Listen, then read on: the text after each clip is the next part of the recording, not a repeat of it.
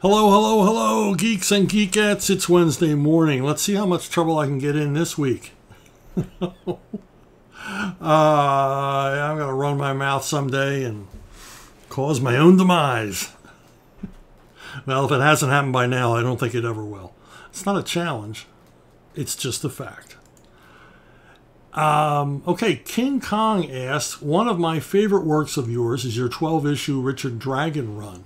Well, I was wondering how you would rank DC's greatest fighters. For me, it is Batman, Bane, Richard Dragon, Cassandra Cain, and Shiva. Well, actually, I wrote an entire crossover.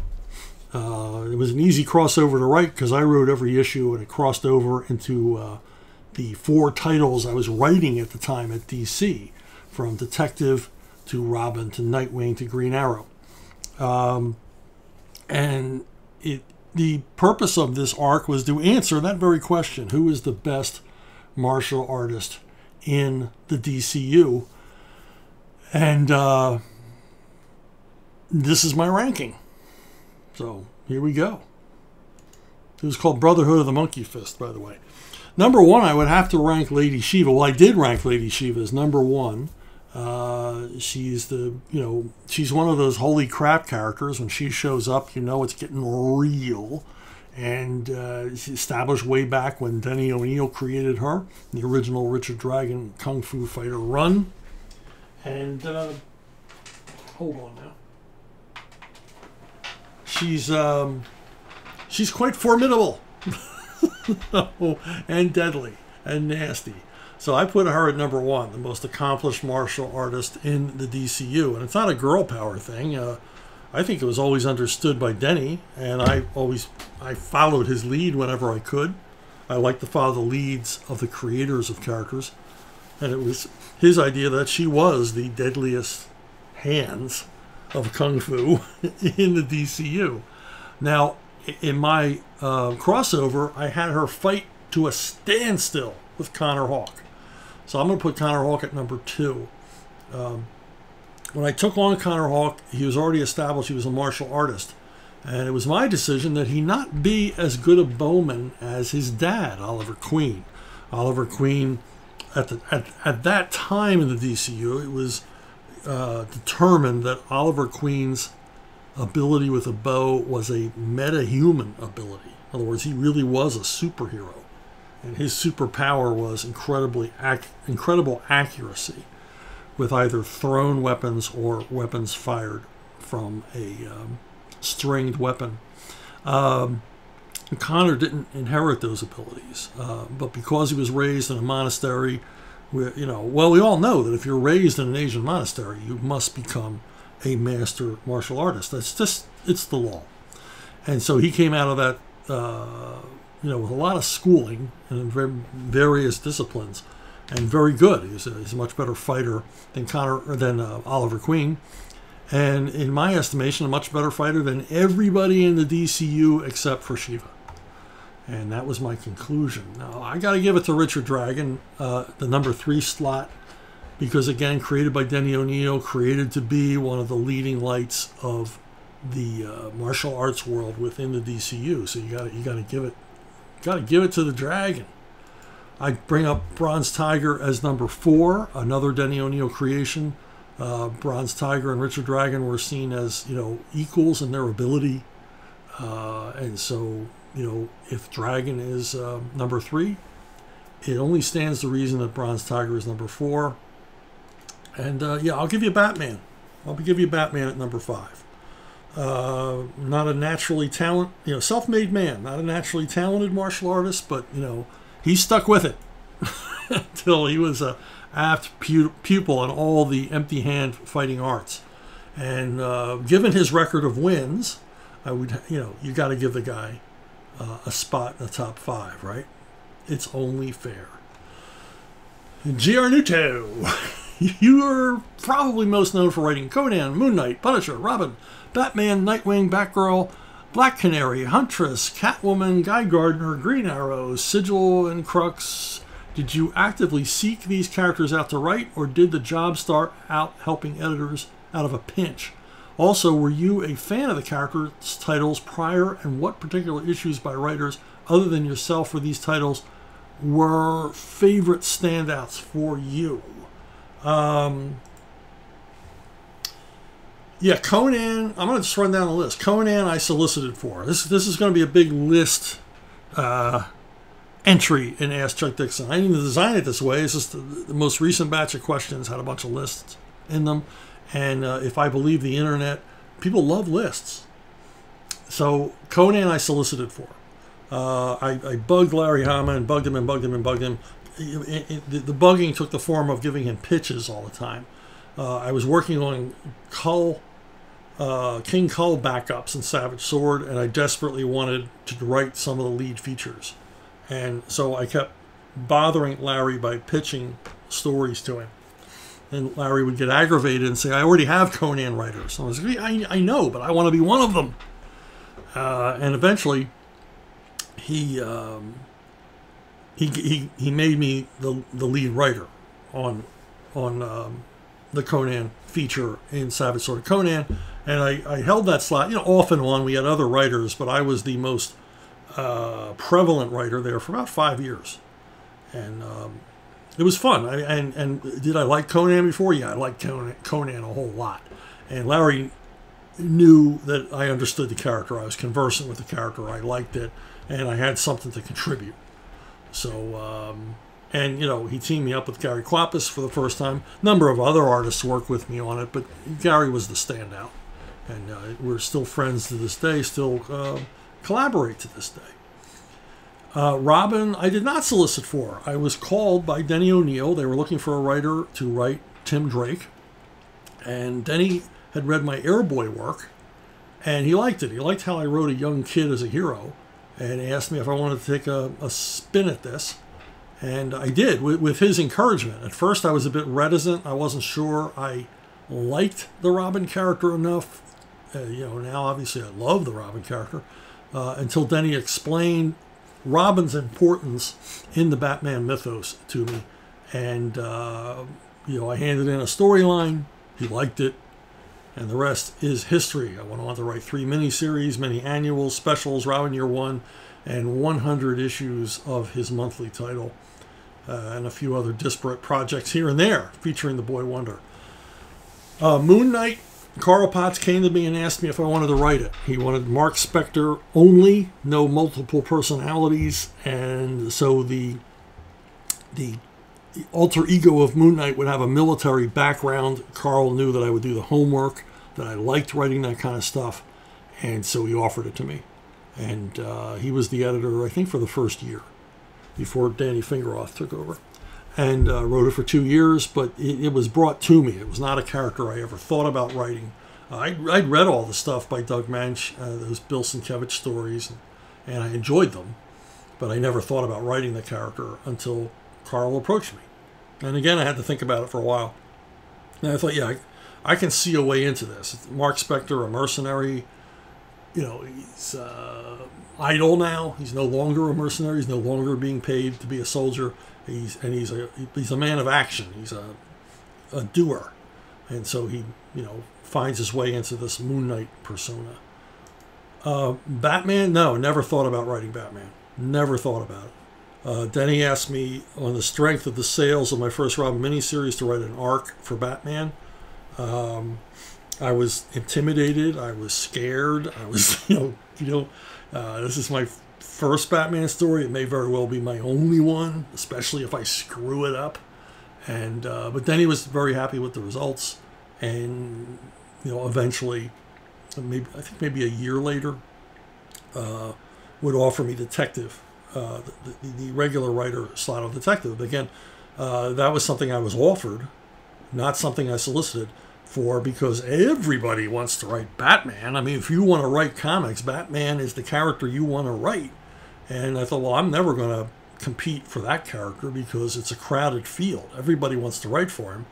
But it turned out I ended up writing more Batman than anybody else because Denny liked my stuff. And he, sort of plucked me from obscurity to write the greatest comic book character who ever lived.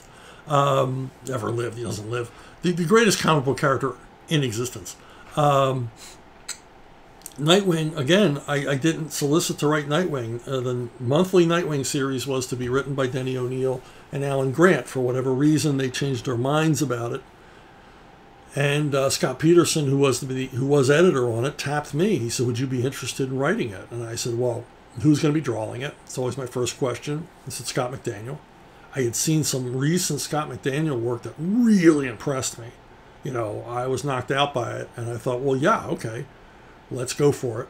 And but again, it's not a character I thought about writing, not a character I bugged them about. Batgirl in both iterations. Batgirl year one, I solicited along with Scott Beatty to write that. And that was a project we sought out, we pitched for, and you know, we mapped out everything we were going to do. It was quite a detailed outline. It's unusual for me. I'm terrible at pitching, is the reason why most of my assignments are handed to me. Otherwise, I wouldn't have had as much comic work as I did. I'm terrible at pitches. Archie Goodwin once said in an editorial meeting that he had a pitch by me, but it was lame. It was a bad pitch. But he said, but does it matter? We all know Chuck sucks at pitches, but he always delivers in the scripts. And so that was the book on me at DC, that I would deliver in the script. I just wasn't very good at selling myself or selling my story. But I'd sweat that story. I'd make sure that story was good, even though I wasn't very terrific at hyping it. Black Canary, I ended up writing Birds of Prey again. Jordan Gorfinkel sought me out. He spent a lot of time, you know, trying to sell me on the idea of Birds of Prey. I didn't see it at first. And then we did a one-shot. And within 6 pages of the scripting, I realized, yeah, Gorf is right. There's a chemistry between these characters. I really like them. There's some potential for this book. And then Gorf kind of became the mother of the Birds of Prey. He kept pushing the book forward until it finally got a monthly, and now, you know, TV show, movies, all the rest of it. But that's all thanks to Gorf. I mean, it was his original concept all the way down the line. He just brought me on to develop it and dramatize it and populate it with interesting characters. So, again, another character I never planned on writing. Huntress, yeah, Huntress Huntress was kind of a forgotten character by the time I was on Detective.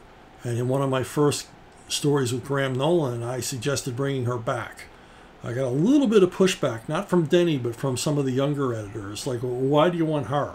You know, and I thought, I really like that original run with Joe Staton and Joey Cavalieri of the Huntress, the Helena Bertinelli version of the Huntress. You know, mafia princess turned dark vigilante. I really dig that, and the chemistry between her and the more quote unquote legitimate vigilantes in Gotham, like Batman and Robin, would be interesting. Be an interesting dynamic. You know, would Batman approve of her, disapprove of her? And in my writing, he was always changing his mind about the Huntress. But I went on to, I'm glad I brought the Huntress back into the Batman family, and I think it's one of my better contributions, or more resonant contributions. Catwoman, again, they ran into some problems, and I was asked to write a few issues. If you look at my Catwoman run, it's frequently interrupted by other writers, so each time you see me on Catwoman, it's because there was, the bench was empty. There was nobody else to write it, and usually I had a very short window to write it. And Jim Ballant, being a speedy artist, I had to race to keep up with him sometimes. But again, not a character I ever thought about writing, but I really enjoyed it. It's a heist story every issue in my mind. I mean, she's a thief. She's one of the more well-adjusted comic book characters. And she's fun to write because she's a character who enjoys what she is and what she does. The Guy Gardner, another character, Kevin Dooley was editor at the time, came to me and said, our sales on Guy Gardner's monthly are pretty sad. We want to go in a different direction. He suggested a Guy Gardner Year One, Guy Gardner Origin. And so I went at it. And I said yes because Joe Staton was the artist. I quit the book because Joe Staton was no longer the artist. But Kevin kept that from me for a few months. But again, not a character I wanted to write, but a character I often thought about because he was portrayed as politically conservative. Most writers wrote him as a mouth-breathing idiot. And I thought, well, that's not a fair summation. They were writing from a place of prejudice against people that didn't agree with them politically.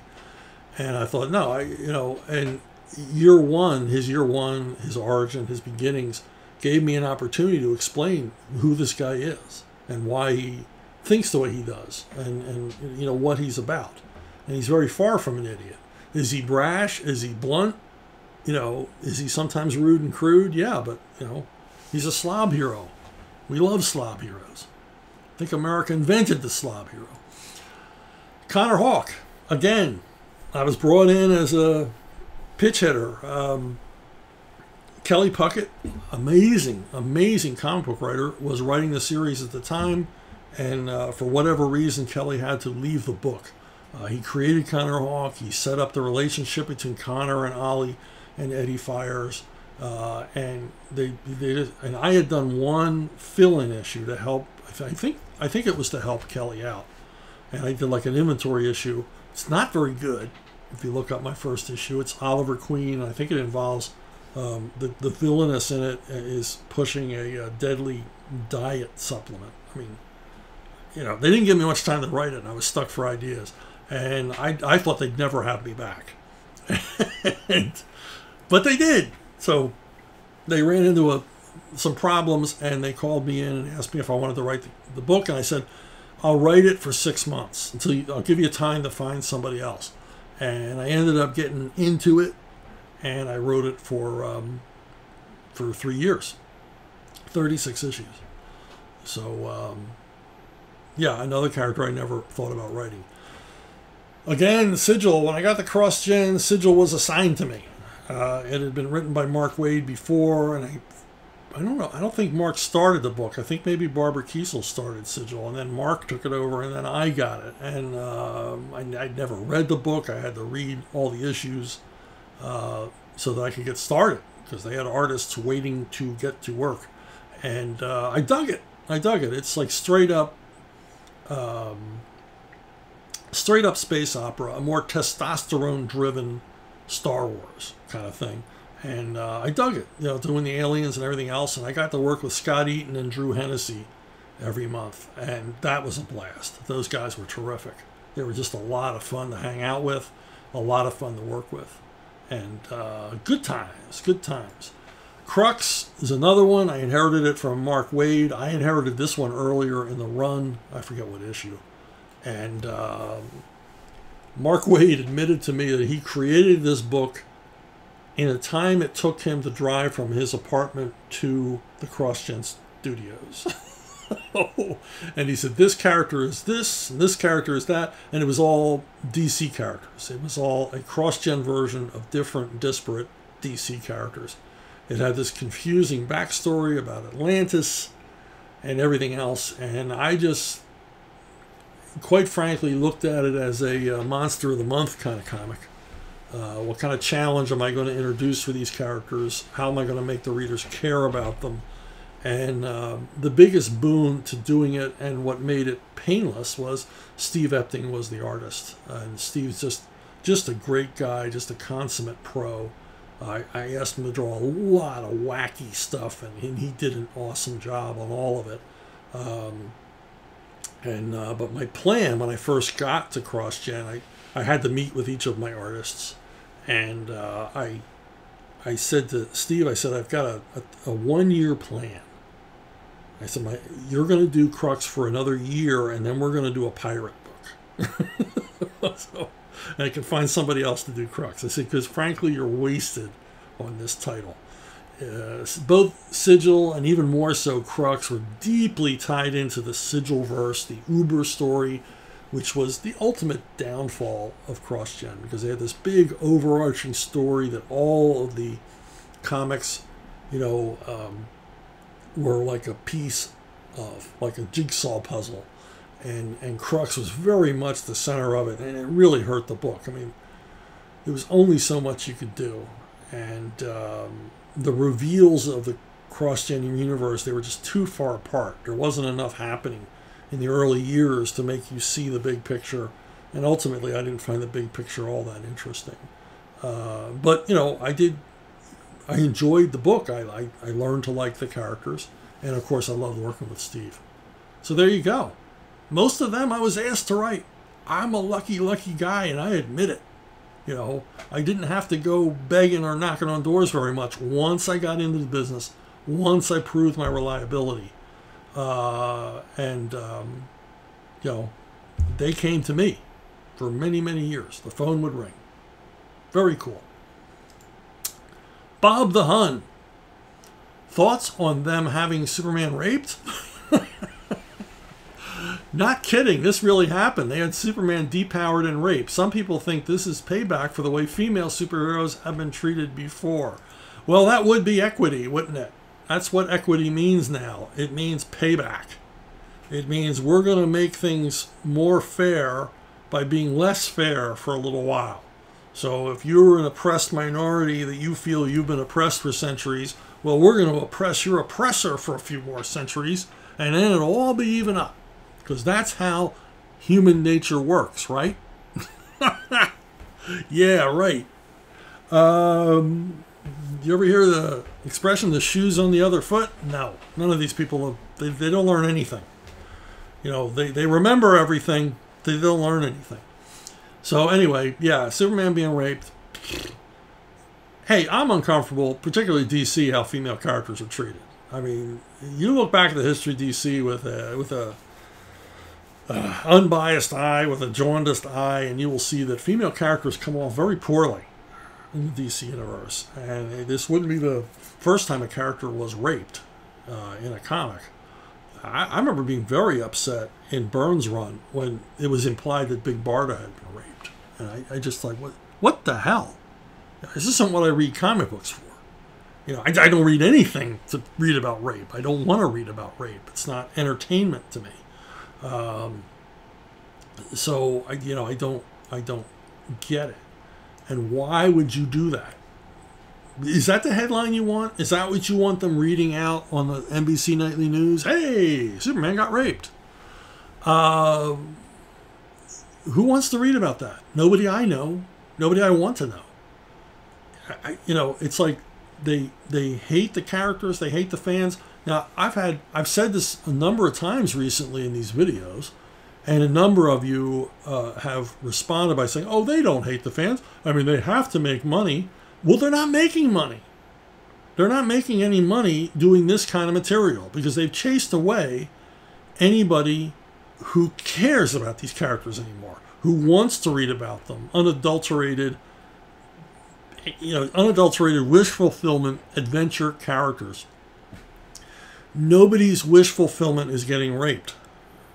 So, or humiliated or any other way. So, yeah, if it was about making money, they'd make better comics. So I don't want to hear they don't hate the readers, they don't hate the characters. Because, you and I, most of us, we love these characters. You don't want to see anything horrible happen to Superman or Batman or Spider-Man or the Human Torch or Sue Storm or any of these characters because you love them.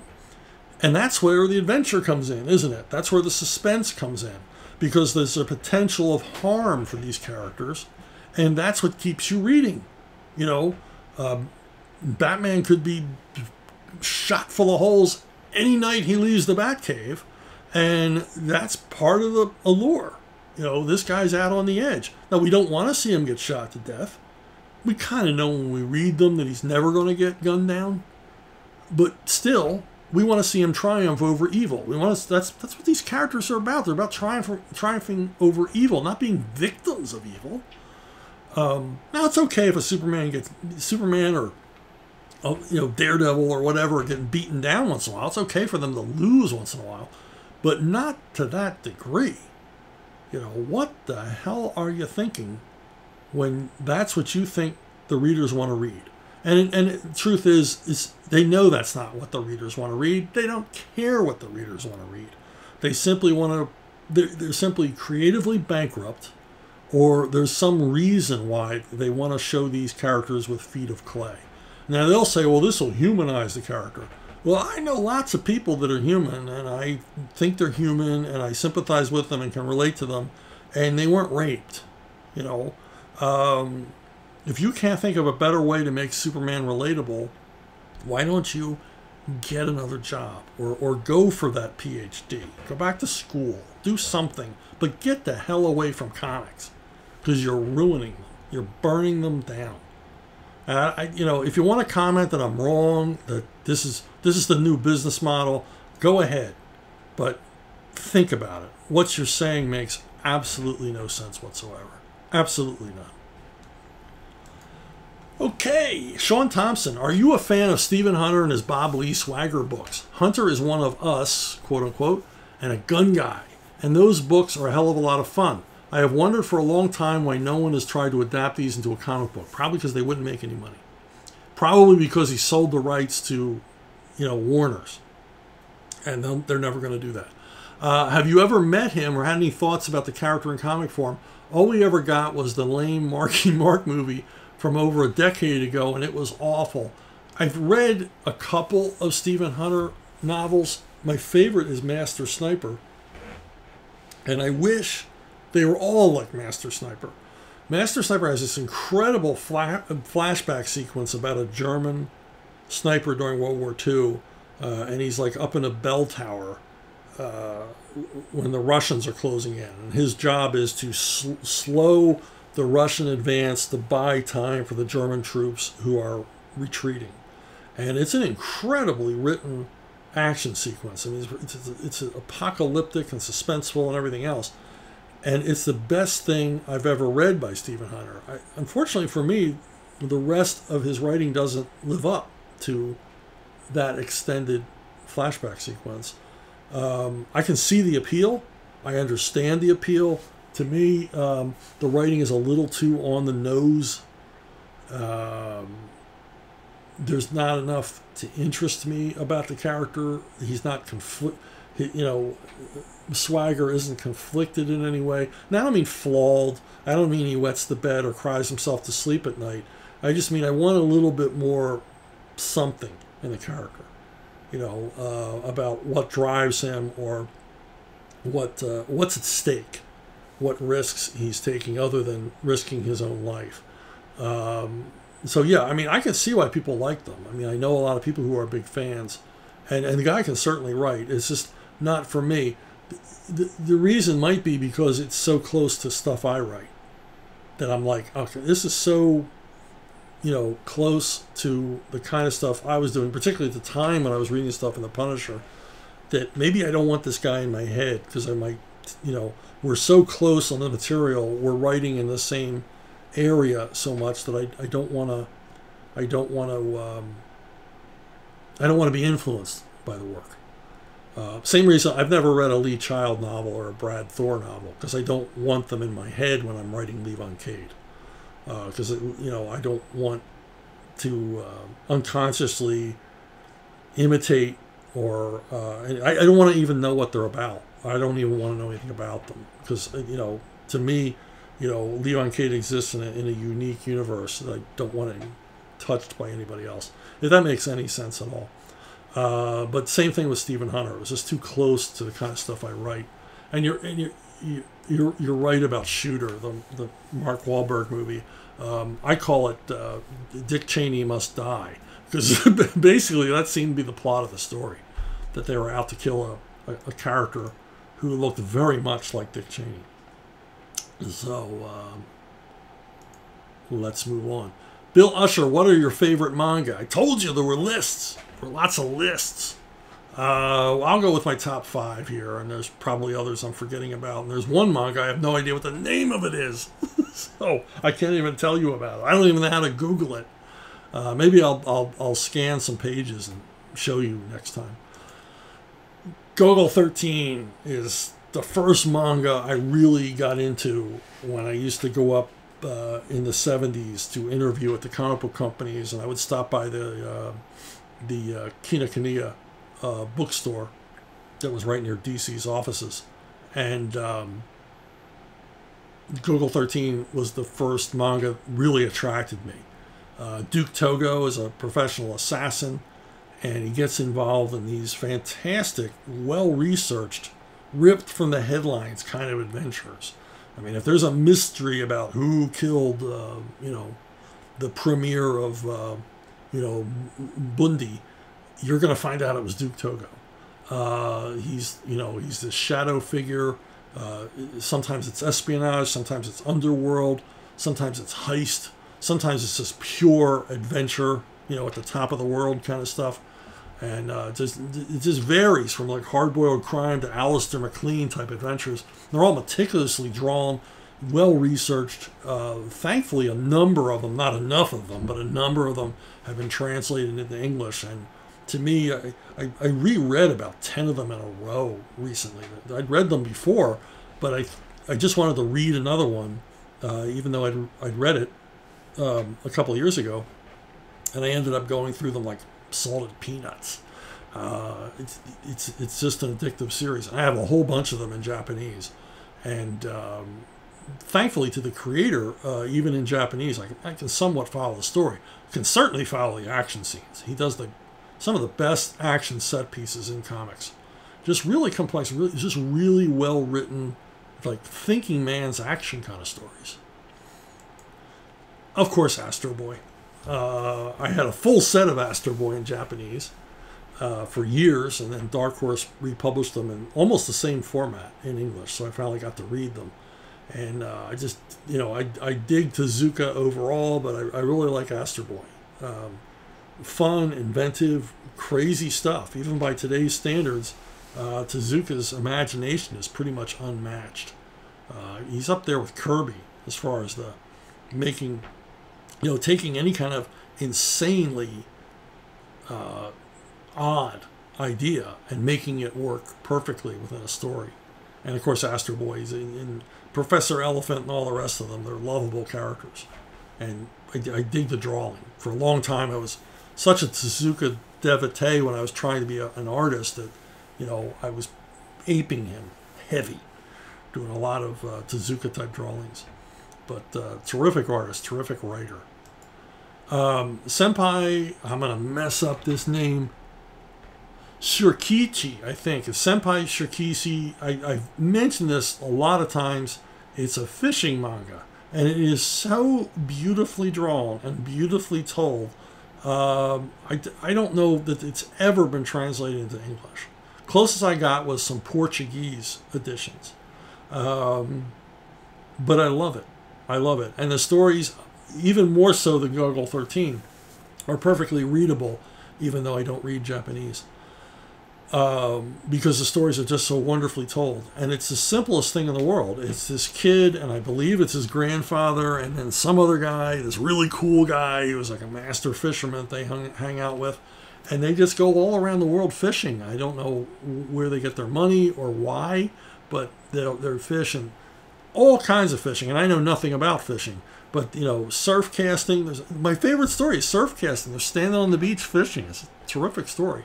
Surf casting, angling, deep sea fishing, all kinds of stuff.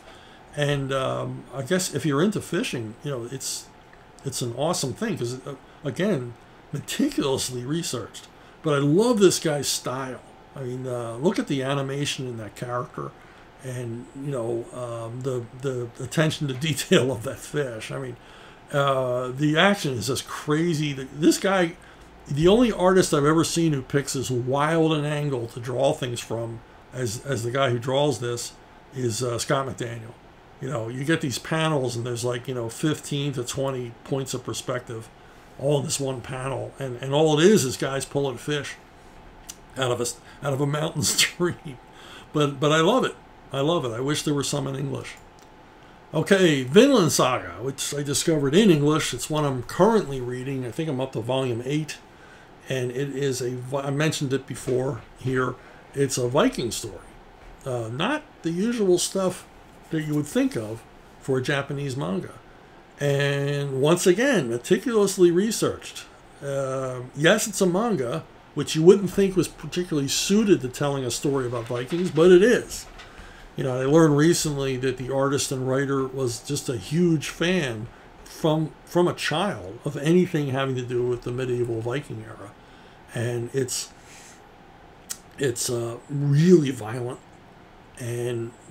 but it's also touching. The court intrigue I find interesting, and I usually don't find that stuff interesting, but it's so well done, and the motives are so clear, and the risks and what at stake are so well laid out. And I like that the story takes its time. It's never boring, but the story takes its time. And you'll see the characters are literally separated from each other for years within the story. And you'll see what each character has been doing during those years, and forming new relationships, meeting new challenges, and just a marvelously epic, epic in the true sense, story, because it spans decades, and it's just huge, enormous ensemble cast, and there's a lot of payoff and a lot of great reveals. It's just a terrific series, and it hews pretty close to history, the real history. And I highly recommend it. It's these beautiful hardcover compilations that, I'm digging it. Upon the recommendation of several people here in the comments section, I'm checking out Berserk, which at first I'm like, why the heck am I reading this? And then I got into it. I could see why people like it. That little fairy character, I'm like, oh, geez, this character's going to get annoying. And then I fell in love with that character. And it is a seriously strange fantasy epic, apparently set in Europe. It's got like a European background, but it's got that element of weirdness that only manga can have. And it's one of these, big guy, nearly invincible, fighting the world kind of things, Fist of the North Star, those kind of characters. But it's really, really dark. It's a really, really dark fantasy. The lead character is not a nice guy by any stretch of the imagination. You don't know where this guy's going or what he's going to do next. And I guess that's why I keep reading it. But again, Dark Horse has put it out in these big, oversized hardcovers, these big fat compilations that are compulsive reading. So those are my top 5 favorite mangas, and I'm sure we'll get lots of comments because people like hearing about the manga. I guess manga is like really popular, huh? I guess like one manga sells more than all of DC and Marvel's output a month here in the United States. God knows what it sells in Japan. There's probably, there are some manga in Japan that there are probably less people who aren't reading that particular manga than are. I can't even imagine that kind of success for an American comic book creator. But good for you. Good for you, manga, because you listen to your audience and give them what they want, unlike our comic book publishers.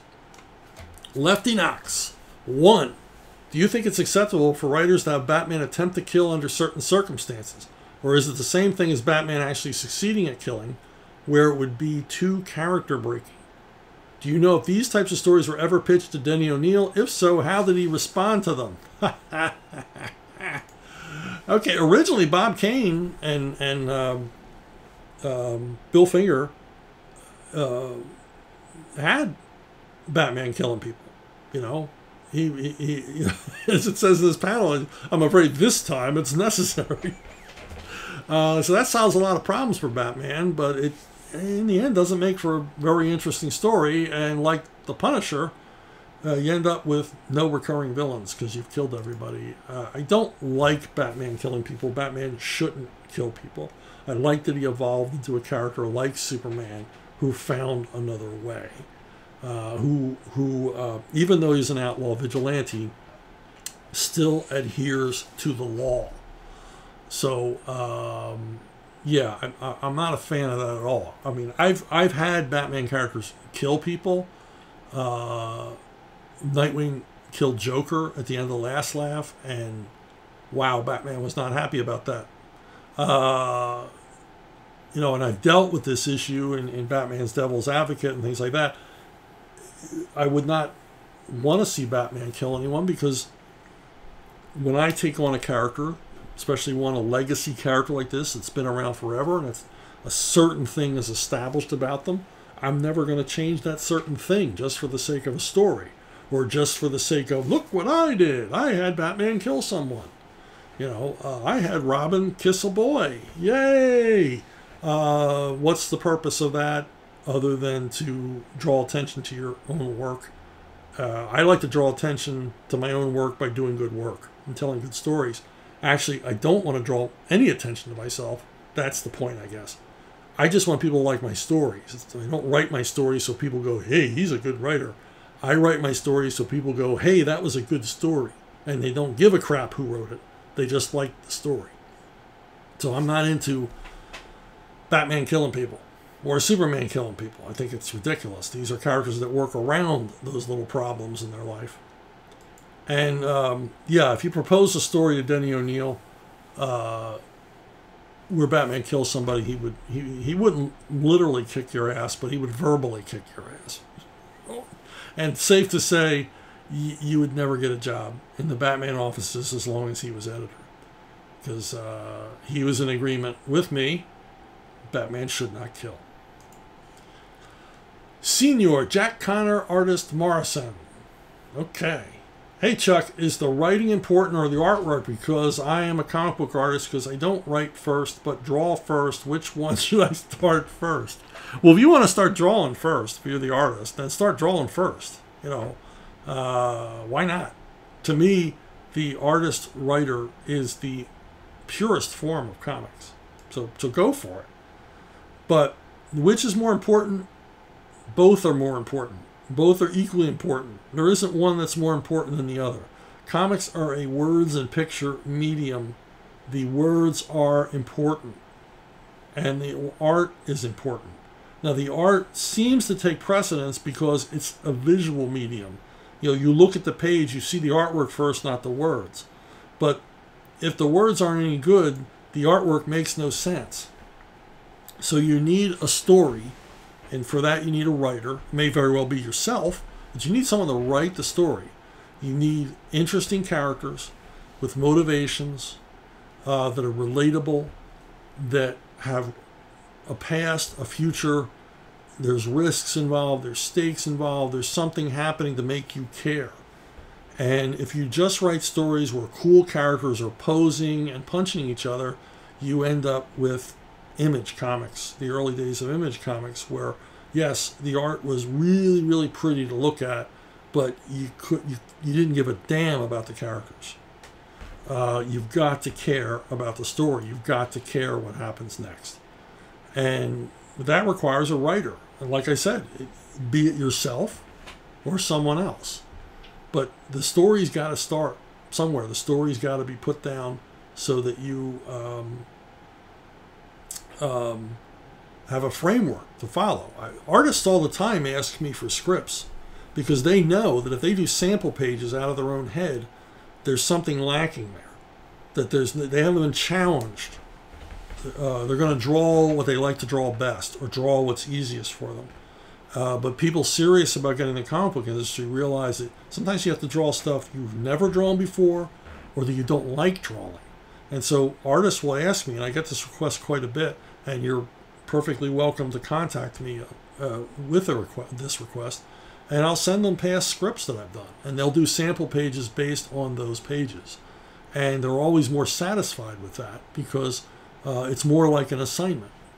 And it's more like I didn't have to think about what to draw. I was told what to draw, which is what a writer in comics does. He tells the artist what to draw. Doesn't tell them how to draw it. He just says, this is what's necessary for the story. And then you're off to the races. It's a collaborative medium. It's a medium with immediate experience. The immediate experience is the art. The lasting experience is the story. And that's not to say the writer's more important. It's the writer and the artist working in tandem, literally on the same page, working, using their disparate skills applied to the comic to create something really, really special. And that's what I believe comics are. And that's what I believe comics always can be. But if you get into which is more important, the chicken or the egg, you're not approaching the medium correctly. You're not understanding it. But as a writer-artist, if you want to start drawing, you just say, hey, I got this great idea for this sequence. Well, then do that. Do that, and then come back to it later. And trust me, while you're drawing it, you're going to think of story stuff. Because every artist does. Your mind sort of wanders to the work. It wanders further than the page you're drawing, and you're thinking. I've had some terrific conversations with artists about characters, and their approach is always fresh. It's a perspective I didn't think of, because they're thinking of it visually, and they're spending a lot of time with these characters. I feel like I have an affinity for my characters. I have a closeness to them because I'm writing them, but I think an artist has even more so, because they're visualizing them in what in their mind is a real world. Just like the real universe I've created in my head for these characters to exist in. So, hope I didn't get too esoteric or obtuse there. Corey Brown. When you have a story for a character you simply can't use, how much do you change to keep from getting sued, but still keep the premise on point? Did you ever have a story, for example, in Moon Knight, that started as an unused story for Batman, or ideas in cross-gen that started as ideas elsewhere? Yeah, not really. I mean, maybe elements. I've used elements, but I've never done. I know there are writers who have pitched a Batman story and it got rejected, so they went over to Marvel and pitched it as a Spider-Man story and it got accepted, and vice versa. I've never done that actively. So, yeah, I mean, there might be elements I think of that I didn't get to use, and I think, well, I can use this element, but I can't think of an entire story, except in rare instances but to me these characters aren't interchangeable at all, and certainly the rogues galleries aren't. So to me, a Batman story is very specifically a Batman story. A Daredevil story would very specifically be a Daredevil story. But the one time I can think of it is when I was invited to submit an idea for a rewrite of the third act of Expendables 2. I submitted a rather detailed treatment, and I ended up not getting the job, not working on it, and they didn't use any of my ideas, so I thought, well, I'm not going to let this go to waste. So pretty much my setup for Expendables 2 became a G.I. Joe arc called Deep Terror, and I used a lot of the elements. Instead of who was the bad guy in Expendables? It was Van Damme. Instead of Van Damme having a mining operation in some faraway land, it was Cobra, and Deep Terror includes my epic conclusion, the one I tried to sell the producers on, of that would have had Sly and Van Damme fighting atop one of those massive mining vehicles, subterranean mining vehicles, and while they're fighting, they don't realize that it's in motion. They realize it's in motion, but they don't realize it's slowly rolling to the edge of a chasm as they fight. But I got to do that in Deep Terror, so I got to use the idea. So I have repurposed stories, but let's face it, there's not a lot of daylight between the premise for the Expendables and the premise of G.I. Joe, so it fit. I really didn't have to change anything plot-wise. Unknown Passenger. What do you think of Denny O'Neil's The Question run, and how different it was from Ditko's original vision of the character, especially taking into account Steve and Denny's radically different ideologies? Yes, they were radically different. Ditko's version is, man of mystery, guy out righting wrongs. Vic Sage was he a TV reporter or is a newspaper reporter? And he, maybe I'm getting that wrong. I'm going to get a million comments if I got that wrong. But Vic Sage was, he wasn't getting anywhere in his normal life, so he becomes the Question in order to right wrongs and bring justice in a way that he didn't see he could effectively or legally do in his daytime job. So in that way, it was very much like a lot of Ditko characters.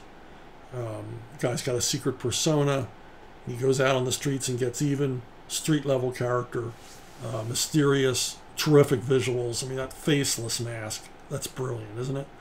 Kind of a cleaned up version of Ditko's Mr. A, who is a real son of a bitch.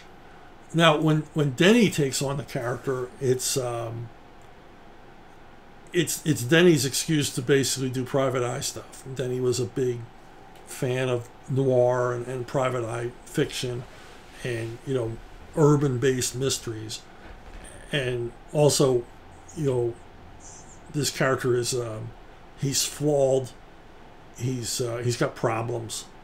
He's not, a white hat hero kind of guy, and that's a Denny O'Neil character all the way down the line. Denny liked these conflicted characters.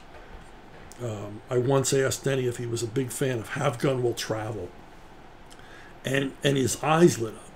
And he was like a kid again. And he said, I love that show. I said, yeah, I know. I just knew it because Paladin, the character Richard Boone played, I said, he is so much like one of your characters. He's got this past they only hint at. He's got this really twisted origin. If you ever watch the show, the origin it's pure Denny O'Neil. So I knew that was a big influence on him. So yeah, the question in Denny's hands is very different than in Ditko's hands. I like both. I like both for different reasons. But yeah, not the same. The same, but not the same. Because Denny certainly didn't break anything. He didn't ruin anything. He didn't fly in the face of what Ditko had created. He just built on it and kind of made it his own version of that. And and an excuse for him to do the urban crime stuff. The lonely guy on the rainy streets of the big city kind of stuff. So, all right, if you need to contact me, as I mentioned before, you might want to contact me, ask me for a script. I'll send it to you. Why not? If you put something in the jar for St. Jude's, I'd be even more likely to send you something. A couple of bucks, and I'll send you a couple of scripts. Why not?